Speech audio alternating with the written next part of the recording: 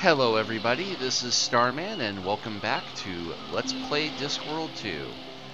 Well, we're in the home stretch, we're in the penultimate act. Death has been blown up, and we have to help him.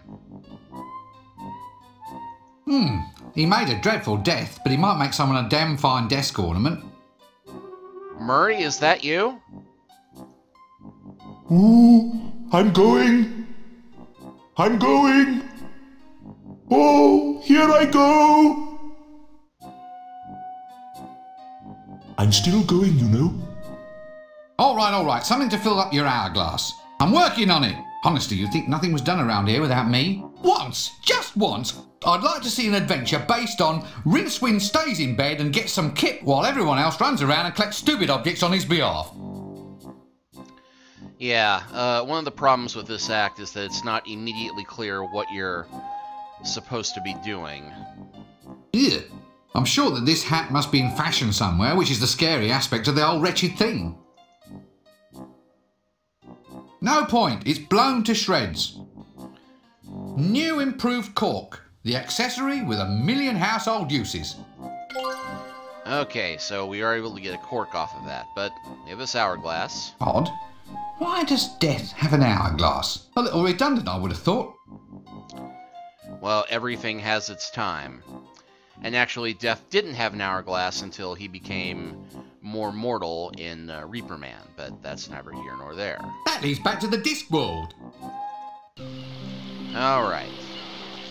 So we need to find sand to fill Death's hourglass. Well, obviously that should lead us to, you know, the land of sun and surf over here. No, actually, that's sun, surf, and prawns is that way.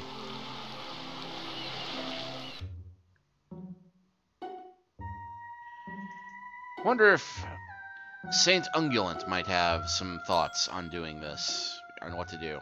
Hello there up the pole. Angus! Angus! There's someone at the pole! What? Well, put it down right now! You can give yourself a disease like that! Ah! Oh, there's a pyramid walking about on legs! Look, I don't want to be any bother. I'm just wondering why you're at the pole. Not to mention round the bend. Hermiting! It's all the rage. Alright. No. No new dialogue to be found here. Well, that's it for now. I had hoped the wise man might give us a hint. Because I do in fact know where we're supposed to go next, but it's really, really confusing unless you talk to everybody earlier in the game and apply some lateral thinking. That if you, in order to restore death, you need water from the Fountain of Youth, or magic involving the Fountain of Youth. You know, youth to fight death.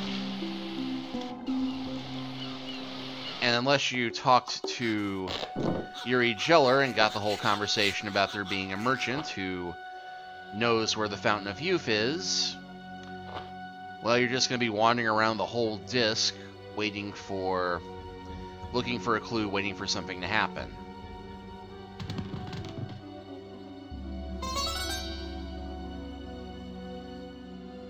I'm in the mood for frogs. Yeah, frogs are the things I've been thinking of. But they're so small and green, and they reign supreme in this crazy Casanander's house of love. Oh! Ooh, much better. Yes. Ooh, I like this one. Quite right. Plenty enough to go around. How'd you cook it? Sage and onions? Sage and onions? In the middle of the desert? Oh, turmeric, rose water and onions then. Come on. Yes.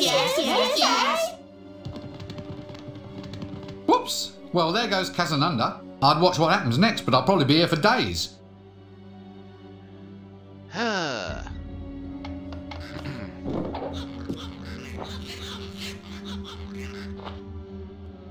And yes, this is in fact the merchant who was mentioned earlier. Not that we can see him or run into him or in any way interact with him. All we do is we see him get here and then we see him leave. And we need to ensure some way of being able to follow him. So how can we track him? Well, those vultures are still following us around. A pair of saddle paired, of course, so you can lose twice as many articles as if you were carrying a single.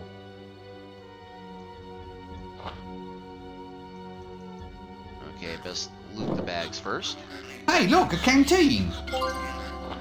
Alright, well, we'll go ahead and take that. And unfortunately, you do have to be fast on this bit.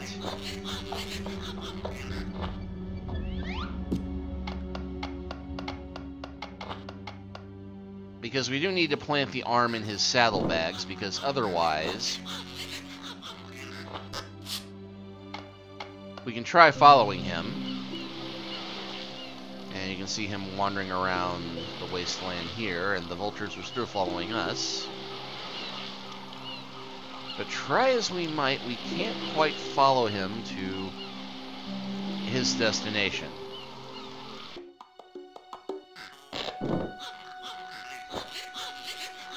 So now we have to come back here, wait slightly off screen because it won't happen if you're within visible earshot, not eye shot or whatever.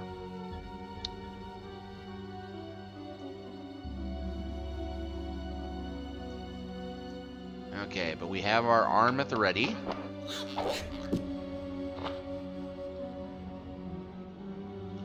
And yes, if you try and put the bag, or try and put the arm in the bag without taking the canteen out first, it'll say there's not enough room.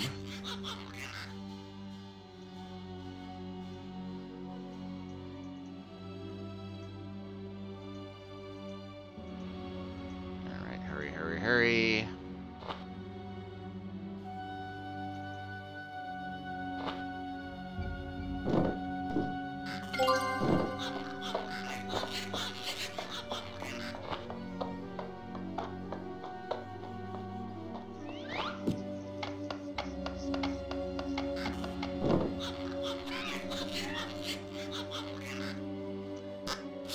And now, somehow we will be able to follow him because we can see the vultures following him much more easily than we can the camel and the man riding him.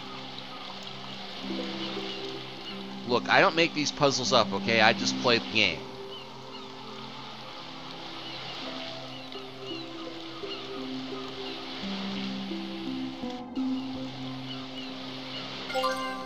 And yes, right over there. Well, it'll sure make a change from bottled mineral water.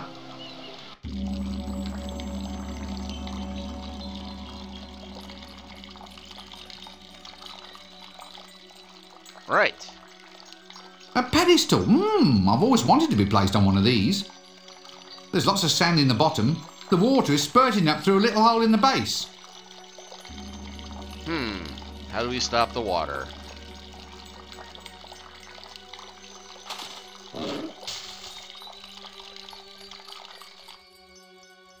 And now, we have some sand. Water. Well, it's wet, runs downhill, and you can see through it. Would you want a chemical analysis? I need something to put it in first. Yeah, and you actually can fill the canteen with water from this, but it doesn't do you any good. So here we go.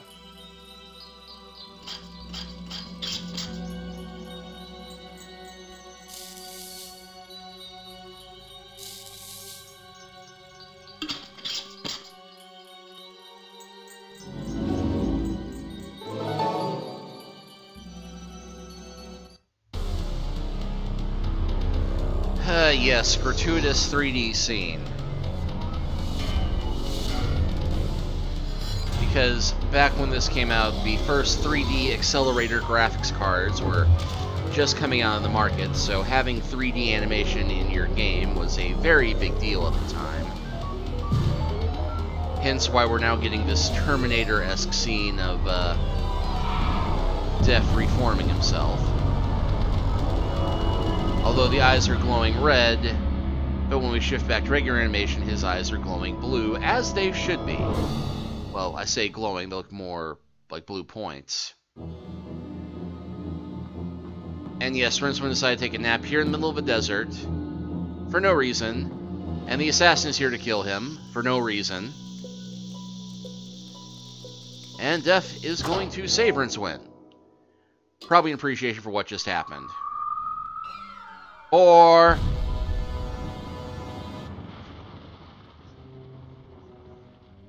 Oh, damn. I forgot to shout 4. The jokes are a bit obvious, aren't they? Epilogue. Queen Kong.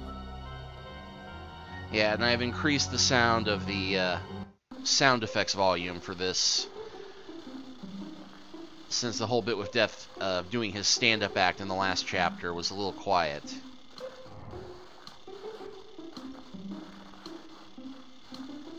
This seems oddly familiar.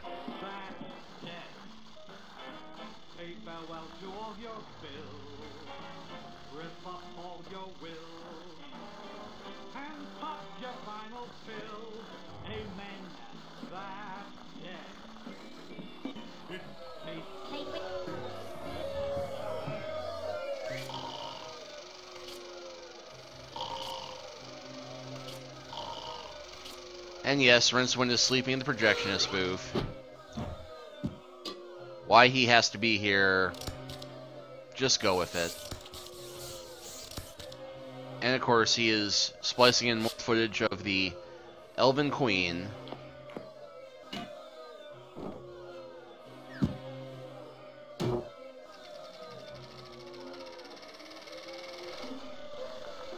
So apparently he did get demoted from assistant wizard to assistant projectionist.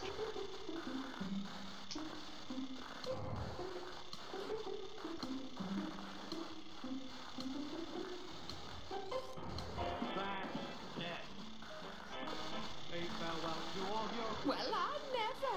Oh, I say, that is good.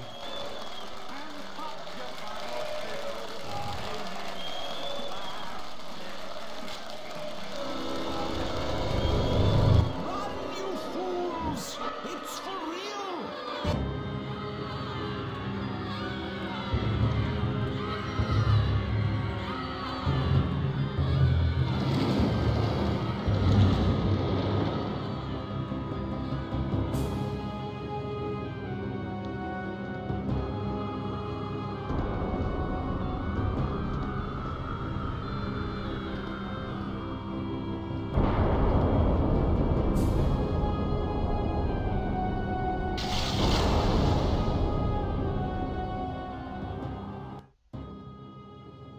I'm not sure whether they spent enough on the script for this movie. It seems to be all just special effects. Hmm? Is it intermission yet? I was hoping for something nice and sticky on a stick. The only thing sticky around here is this finale. Get on with it! Yeah, for once I agree with the Arch-Chancellor, and for some odd reason there's an elf in the crowd. Look at that lot. Like a school of guppies at feeding time. I'll get confused talking to anybody in this game, let alone a crowd. And there's also a bunch of the Jelly Babians in the crowd, because of course there is. Oh, God! Sorry, got carried away again. I do hope the little fella's okay up there. I'll rescue him soon. So, Snappy for a rat man's trumpet. Millennium Hand and Shrimp. Yes, it is very romantic, isn't it? Oh, bugger it. Front the biscuit for a sneaky trouser. I told them.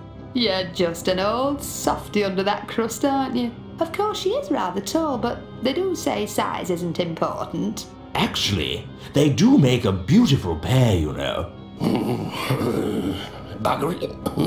I mean the librarian and the giant. Do you think we should rescue him, Dean? Well, I was just wondering if we might have to rescue her. Perhaps we'd better just let nature take its course? Got a horse, did you say? How's he going to get it up that tower with that big woman in the way? So yeah, this is pretty much taken directly from the end of the Terry Pratchett book Moving Pictures, where the magic of Hollywood... Bladders! Get your bladders here! The magic of Hollywood winds up causing a giant woman to be formed from the screen, and it grabs the librarian and carries it up the side of the biggest tower at Unseen University, giving us a neat little reference to King Kong, only with a giant woman grabbing a helpless ape. Of course, it falls to us to play hero and solve this. Not that we really have much in the way of equipment to work with. And then, oh yes, the Death of Rats is here. Pretty Polly. Pretty Polly. My old mate Dibbler. It is my ultimate aim to convince him to sell himself off to the army for target practice. Undead, but still trying. Now, Granny isn't the sort who suffers fools gladly. As a suffering fool myself, I'll go along with it. Alright, well let's talk to Dibbler first, who's apparently selling bladders. Now that's free enterprise. You see, that's what makes this city great. A man's free to reuse the internal organs of dangerous fauna in any way he sees fit, no matter what the health department says. Bladders! Get your bladders here! Only a groat apiece, and even then I'm cutting my own throat. Bladders? Are you taking the pic? Bladders? Bladders, my friend, a rustic forerunner of the more familiar rubber balloon, as enjoyed by children. This is absolutely true. Who says computers aren't educational? I've got sheep bladders, vole bladders, moose bladders. You want a bladder? I'm your man. You know, I believe you. You can do other things besides blow 'em up, you know. Oh, dozens of uses a good bladder. Although, right now, I admit I can only think of one or two. One, really. Animal bladders. That's right, Squire. There's toys for children. Wonderful idea, eh? Look, do you really think this is an appropriate part of an animal's offal to be touting about as a child's toy? Well, I suppose you're right, sir. But the stomach gets used for haggis and the intestines get used for sausage skins. Wait, brilliant! There's one bit no one ever uses. I can get hold of a pile of them right now. No, stop right there. This has gone far enough. Bladders I can almost understand, but I will not allow you to run about giving children toys made out of Skulls, sir? What's wrong with that? I can make little drums, castanets, little money boxes. Skulls. Oh, good, right. Well, that's okay then. You just go and sell some animal skulls later on. It'll have to be later, Squire. I'm still trying to shift all those animal colon footstools I made up yesterday. All right. I'd like to buy some bladders, please. Certainly, Squire. Now then, what sort? We've got your rat, your vole, that's the field vole, meadow vole, and the killer Clatchian vole. A killer vole? Oh yeah, you know the ones, 6 feet long, covered in poisonous spines, with incisors like chisel blades. But I thought voles were sweet little things, you know, small and brown and covered with fur. Not these ones, sir. Take your arm off in an instant. They've levelled whole continents. Obliterated ships filled with puppies, baby kittens and innocent nuns. Wait a minute. These look like sheep bladders. It comes to something when a poor sheep is finding its essential organs floating around as kiddies' balloons. Sheep, sir? Never, sir. Catch me arming sweet little creatures with curly wool and big brown eyes? Nah, not on my life. Cut me own throat if I tell a lie. These have been taken from Clatchian voles. A life form so foul, sir, so venomous, so putrid and psychotic that the hunters, sir, the hunters were all awarded medals for services to humanity. Clatchian voles is like rabid sharks on legs, sir. Oh, well, that's all right then. In that case, give me some of them. Right you are, Squire. I just hope they had time to go to the lavatory first, though. Alright. So, as Dibbler said, these were used to make water balloons. So we now have... Animal bladders filled with water. We could be onto something here. I don't know what, but something. Okay, so we now have a weapon of sorts, but we need a way to get up to the top of the tower. Now, Granny has a witch's broom, which naturally lets you fly, but I doubt she's just going to let us have it. Bladders! Get your bladders here! Waiting to see me get croaked, is she? Only the fact that this is the last scene of the game makes me refrain from saying something really acidic. Hello there, young man. Having a good day? This is clearly some attempt at sarcasm. Haven't you got anything better to do than sit here all day? Well, it's not every day I get to see a man torn to pieces by a giant elf. Oh, yes. Point taken. Are you sure this is where you want to be? I mean, it's not exactly safe, is it? I don't know. The safest place seems to be wherever you are. I heard all those comments you made about the animation budget, you see. She's right there, you know. Alright, well... You can swap minds with this raven, can you? Yes, I'm very good at it. Oh, go on. You can't possibly manage to put all your knowledge and experience into that tiny little avian brain. Ha! Of course I can. Just watch.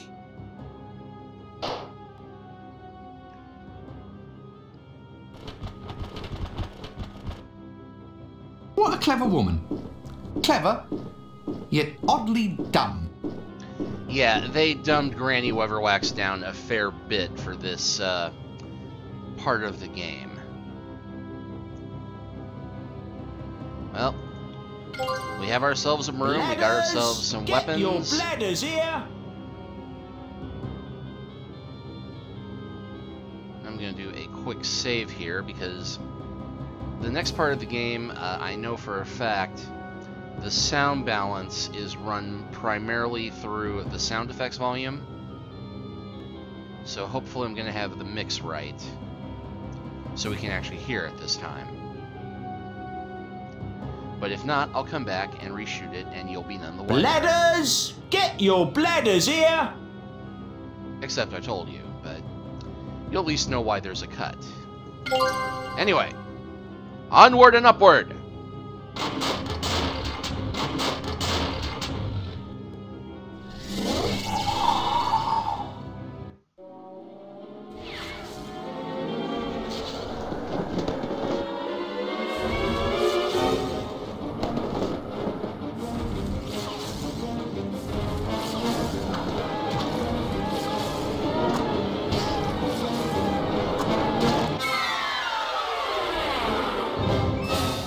What is it now? The dead are supposed to rest in peace, you know.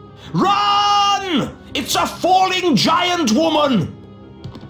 And that's another thing. In my day, girls were sweet, demure little things, not 60-foot tall monsters like you apparently get now. And I'm also pretty sure that in my day, they all actually wore something under the... Sometime later. So, it's you at last, is it? So where do you think you've been? Sorry, it's been a bit of a confusing week. Confusing? I've been undead since 10:30 on Tuesday morning. I mean, I wouldn't complain, but I lost 17 pence just on blowfish since I died. You'd think the afterlife would be cheaper, wouldn't you? Well, I've said sorry, haven't I? Come on, let's have a curry before we go. My treat. Ah, well, alright, that is rather decent of you.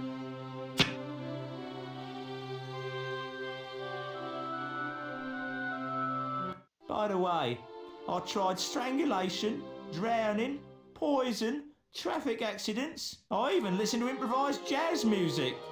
But that just made me wish I was dead. Or that the musicians were dead at any rate. How did I finally manage to go? You got sat on by a giant elven queen. Now there's one I never thought of trying. Still, if you gotta go...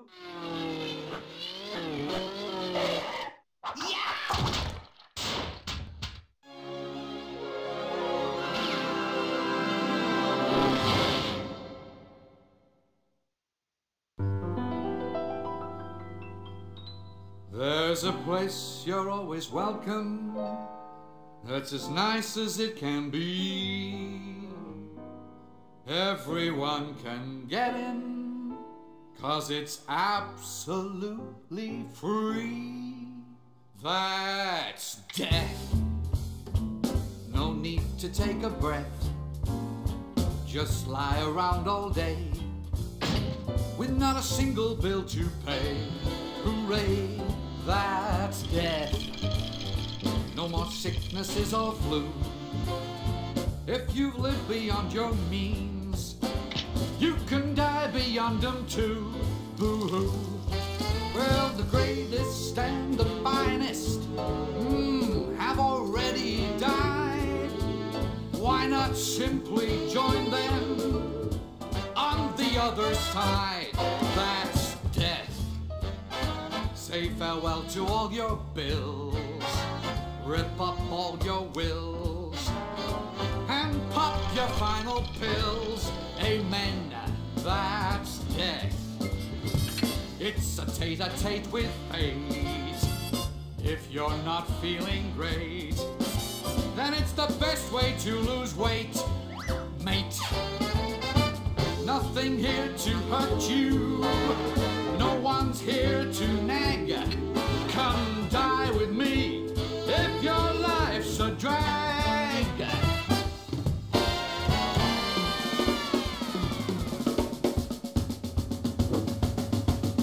That's death. The wealthy and well-bred, all of them are here, and they're all completely dead. That's death. No more headaches, no more pain.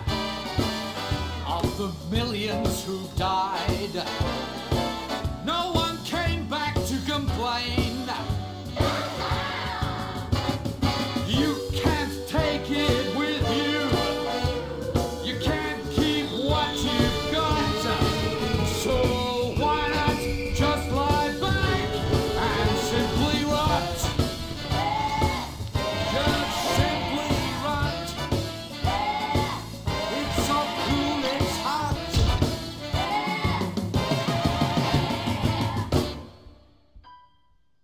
And that's death.